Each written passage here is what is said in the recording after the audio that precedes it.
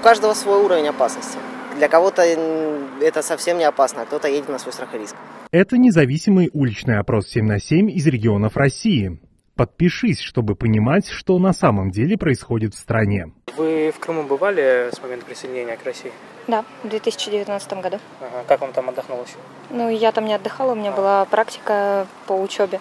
Но, в принципе, мы выезжали на отдых. Нормально, хорошо, классно. Мне неинтересно. В Крыму последний раз была вот прямо вот перед 2014 годом, по-моему, да. Ну, потом нет. Ну, не потому, что там что-то там смущает, а потому что просто вот как-то так складывалось, что не получалось поехать. Очень хотели поехать на машине. Я, в принципе, не люблю Крым за того, что еще по рассказам моих коллег-студентов, которые одногруппников ездили, что по сравнению с обслуживанием на Кавказе, там все намного хуже. Вообще за всю свою жизнь разу в Крыму не был. Ну, был.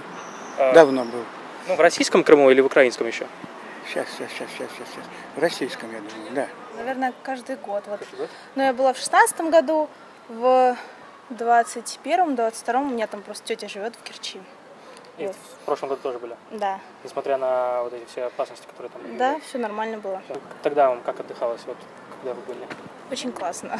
Да? Да, ну, как бы с комфортом, жили у тети, ездили на море. У нас было, два выбора: пойти на море, поехать куда. Вот, разные места знаем, поэтому интересно. Сейчас поехали бы туда? В принципе, да, почему бы и нет. Обстановка как вам, не напрягает? Ну, не особо. Как бы какая разница? Если суждено, то суждено чему-то случиться. Если не суждено, На самом деле, я был за всю свою жизнь один раз на море, и меня не сильно привлекло. Я не поехал бы сейчас по возрасту, поскольку мне солнце не рекомендовано. Только по этой причине. А так бы поехал с удовольствием. Ну, сейчас обстановка там небезопасная, страшновато. Пока успокоится, все, поедем. Сейчас нет. Почему сейчас нет? Ну, обстановка неблагоприятная. Не считаете безопасным, да, туда ехать? Ну, не очень безопасно. Нет, из-за моста там, опасно, я думаю. А вы? Страшно. Как считаете, сейчас безопасно доехать на машине? Ну, у нас просто нам сложновато, потому что очень длительный маршрут получается, да, такой много, больше 1000 с лишним километров, да, там сколько получается, 3000 километров, поэтому нет. В общем, сложно. Понятно. Чисто сложно физически, вот. Скорее это даже смущает. Не хотели бы в будущем посетить там Запорожье, Херсонскую область, новый регион, вот эти? Возможно, да, возможно. Наверное, когда сначала все устаканится. Посмотреть новые города. Не просто как новую местность. Потом, когда там будет мирное время, да. Честно, с удовольствием бы съездил, когда будет там поспокойнее. Думаю, можно будет туда попасть без проблем. Ну, не сегодня, а через год с удовольствием. Почему через год? Ну, потому что там лучше будет. Сейчас там сложновато, а через год с удовольствием. Ну, сейчас нет. А в перспективе в будущем? Ну, после войны, может быть. В принципе, я только сейчас выпустилась, у меня до этого диплом был, поэтому я не особо еще думала куда-то ехать отдыхать. В перспективе не думали об этом? В принципе, можно, но я не люблю отдых на море, мне бы куда-то в горы, где попрохладней.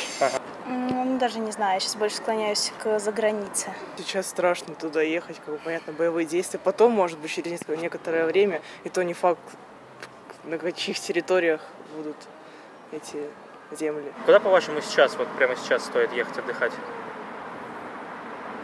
Я бы, наверное, Алтайский край больше. Вот, Алтайский край, потом Кавказ, вот что-нибудь в этом роде.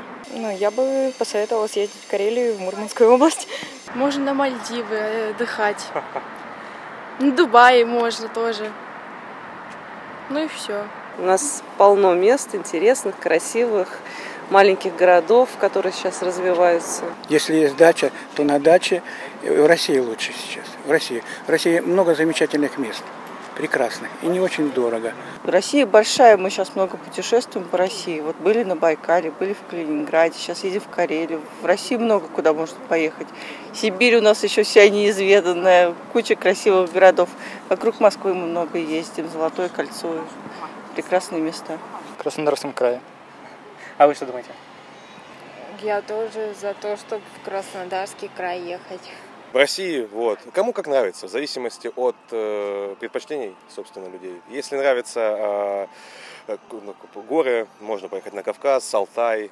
Если больше какие-то водные виды спорта, к примеру, вот это можно на Байкал, можно на тот же самый Крым, Сочи, кому как. Вот. Если туристический или гастрономический отдых, то это Санкт-Петербург, вот, прям культурный отдых. Если отдохнуть,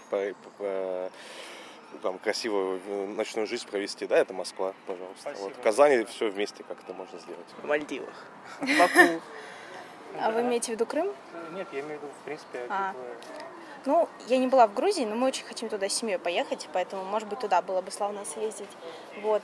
В Испании классно, в Барселоне там вообще очень красивые здания. Вот. А что касается моря, ну, не знаю, в Египте очень красиво. Но там, правда, вода сильно соленая, но все же. Досмотрел до конца? Поставь лайк, чтобы голос регионов услышали.